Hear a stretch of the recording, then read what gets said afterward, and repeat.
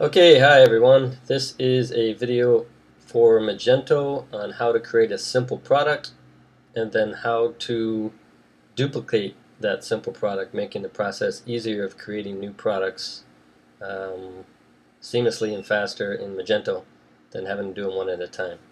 So here we are logged into the dashboard. We're going to go up to Catalog. We're going to select Manage Products. From the Manage Products screen, we are going to see all of the products that are here that I've already created. For this purpose, I'm going to actually step you through creating a brand new one, so you can see from scratch how it works. So we're going to go up here to the right side, upper, and push Add a Product.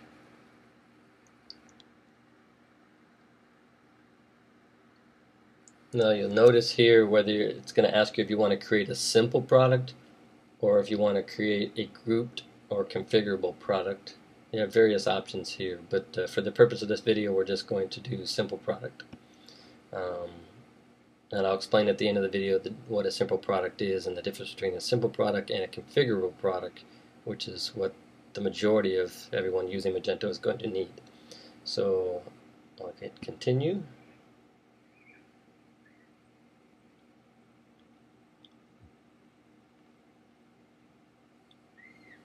Okay, here we are inside the product window. On the left hand side you'll see all of the we'll call them tabs, as you will, of items that need to be looked through. There's particularly ones that we need to pay attention to. The rest of them kind of we don't need to worry about. For this point we're just going to be creating some simple products. So a simple product here that I'm going to be creating will be, we'll just say test 1. That will be one of the products, and then we'll use any SKU number. I've already got a SKU number saved here from the product that I'm working on. Select that SKU number. You have to add in a weight, so we're just going to say 1 pound. Select the status, so we're going to either enable or disable the product. We're going to enable the product. The tax classification, whether it's a taxable good, whether it's just shipping. We're going to set taxable good. The URL key, that's going to pull directly from the names queue here, so I don't really need to do anything with that. Visibility is important. If I were to leave it as a simple product for catalog and search, that means it wouldn't be listed inside the configurable product. So we're going to change this for purpose of this is going to be an inventory related product only, meaning it's a simple product for inventory purposes, and it will be tied and bound to a configurable product. So we don't want to show it on the store individually. I know it's a little confusing for some people to figure out kind of the difference between a simple product and configurable. I'll do my best to helping you figure that out. So let's see. So we're going to go to not visible individually, meaning that it's going to be tied to a configurable. Manufacturer is Calapia, which I've already added in. The color of this product is going to be white. Country of manufacture doesn't matter. If you wanted to set the product as new from a certain time to a certain time, that's like if you have a new product block set up on the home page, you could set these fields here and it will appear only in that block during those time periods. So upper left hand side, you don't have to save yet, so we're just going to go right to pricing. You have to have a price, so we're going to say $100, and that's really all we're going to pay attention to on this page. Is the product available for purchase with Google Checkout? Yes. Use configurable settings for this. Meta description data. This would be where you would enter in any meta description data, but since it's a simple product and it's related to only inventory, we don't need to do that. Images. Also, we don't need to add any images because that's going to be tied to the configurable product. This is for inventory purposes only. Description, same thing. Design, same thing. Reoccurring profile, gift options, reward points, which is a plugin that we've installed. We don't have to apply anything to that at this point. So really what's most important is going to be general, price information. Then from here we're going to go straight to inventory. We need to make sure that we have some actual inventory. make sure that the product is actually in stock. Then we're going to go to websites. We're going to make sure that it's set up for the websites and the versions. We're going to go set up and make sure that it's enabled for the particular category, so it actually shows up in that category. So that's Leo and Arena. And related products, upsells, cross-sells, and custom options we don't need to worry about. So we're basically finished. Product is enabled, it's a taxable good. We have the name, the SKU, the weight, visibility, not available individually. We've set the manufacturer and the color. We've set the price. We've set the inventory. We've set the website that it's attached to. We've set the categories, and that's basically it. So now we're going to hit save. If we hit save and continue, it allows us to continue to work in these tabs, and it brings us right back to this product. If we hit save, it takes us away from this product, which we're going to do. Oh, it wants a basic description. Basic description. It doesn't matter for this because it's not going to show up. So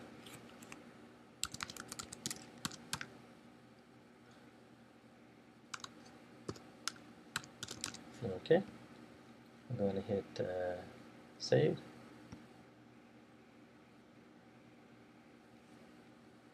Value SKU must be unique. The value of attribute SKU must be unique. Oh, I bet you I have another one with that same attribute. So we'll just call this one 610. Because I'm going to delete this one when I'm done anyway. I'm just doing this for the purpose of showing you how to create one. Okay, so that's completed. And that's how to create a simple product for inventory purposes only. So now I'm actually going to go in here and delete this because I don't need it.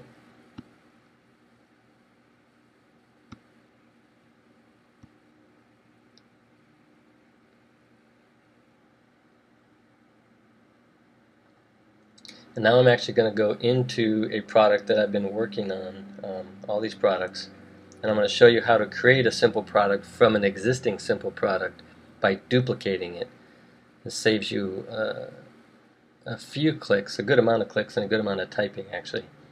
So we just go right into the product. This one you can see it's got all the information. It's got the SKU, it's got the actual product name here. We're going to go to a new product. Which is Magic Fairy. Oh, Magic Fairy, I've already got the extra small already done, which is perfect. Now we're going to go on to the small. So I've got the extra small here. The name is important because you want to be able to identify the product. So what I've done here, as I said, that this is the actual, the Leo is the category line. So the product line is Leonarino, excuse me. Magic Fairy is the name of the product, and extra small is the size of the product. That's not important for the front end of the store because that's not something that the customer would see. They would only see this if you didn't attach it to a configurable and you set it to visible within search and catalog, which we're not going to be doing. So the SKU is important because obviously the SKU is the unique identifying marker that allows you to allows the store to know what exact product that is. With the size and so forth. So here we're going to say we want to duplicate this product. We already got 613, so this product's already created. You just go up to this duplicate button here. So we actually select duplicate. What's nice is it empties out the fields that you need to change. Well, most of them anyway, the SKU particularly. Here I've already got the SKU saved, so it's easy for me to just pop back in here. And I'm going to change the number to the next number for small. I'm going to remove the X because this is now small. I'm going to make sure that it's enabled because it disables it after you duplicate it. I'm going to then copy this and change the URL key for that. Not available individually, which is perfect. Calafia, white. It's extra small. No, it's small. So we're going to change that. Then we're going to go over here to inventory, which is the next important piece. We're going to add some inventory. We're going to make sure that it's in stock. We already know that it's attached to this website and it's attached to these categories, which is already set because that's part of when you create the duplicate, so it actually allows you to skip those elements. And then for this purpose, back to general, everything's done, and then we will hit save and continue.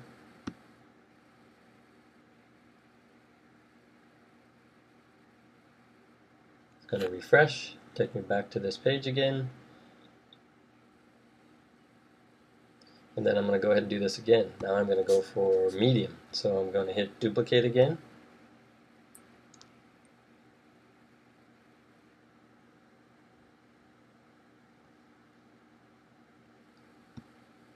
I'm going to change the text here to medium. I'm going to copy it. I'm going to drop it in here and change the URL link. I'm going to copy my unique SKU. I'm going to change the number to 15. I'm going to enable it. It's already set for these. I'm going to make sure that it says medium and not small. I'm going to go to inventory and make sure I've got inventory. I'm going to make sure that it's in stock. And I already know it's attached to websites and categories. Related products, if I want to attach that, that's going to be under configurable, so you don't need to worry about that here. And that is pretty much it. That's how to set a simple product, or excuse me, create a simple product and then duplicate a simple product from another one, changing the fields and information that match to the new product. I'm going to hit save and continue, and then that's it for that. I've created a couple duplications and I've created a simple product. I'll explain a little bit about the difference between a simple and a configurable product so it's a little easier to understand. I know that some people get stuck with this, a lot of my customers, clients get stuck with this. A simple product, for all intents and purposes, is it's one product that really has no attributes attached to it. And an attribute is something such as size, weight, color, that type of thing. So because this product is a shirt and there's multiple sizes, we need to have an attribute. And the attribute for this obviously would be size.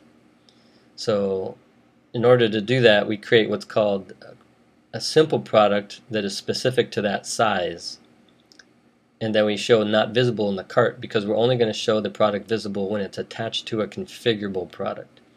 So then we create a configurable product, and when you create a configurable product, you show that in search. You add all the images, you add all the description information, you add all the metadata, you add the pricing, you add the inventory, you add everything, all your related products, you add everything to the configurable, and then you actually add the products that you'll be attaching to that configurable product by selecting them in the configurable product settings. So the configurable product is the product that actually shows up on the website that the customers would see for shopping. It allows them to see all the information related to that product and what sizes are available. And what sizes are available are determined by what simple products are added in connection to that configurable product. So in other words, small, extra small, small, medium, large in this case. So that's pretty much it. If you liked the video, if it was helpful, please share it, comment below any details. I'm going to be doing a few more videos. I'm definitely going to do one next on configurable product. So look for that one next. Hope you enjoyed it and have a good day.